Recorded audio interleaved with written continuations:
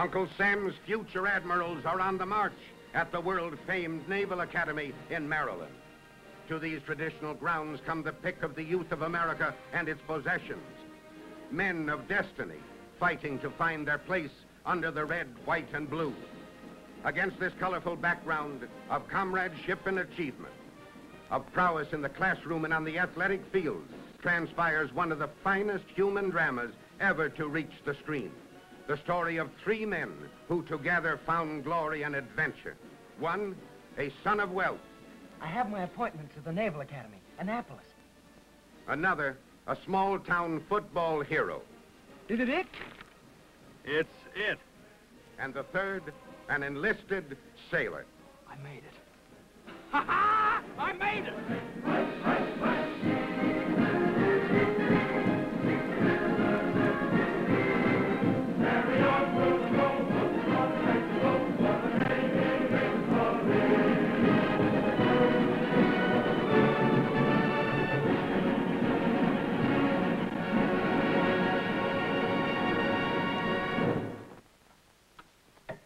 Shame to take this rigging off. It's catnip to women.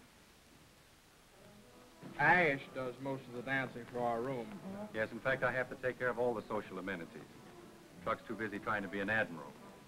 Ash is more like a Marine. He lands, and in 5 minutes he has the situation well in hand. See? You know who I am, mister? Yes, sir.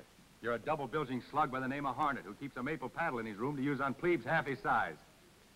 Meet me in the gym in 15 minutes, mister, and be prepared to fight. A pleasure, sir. And I'm going to knock your block off, sir.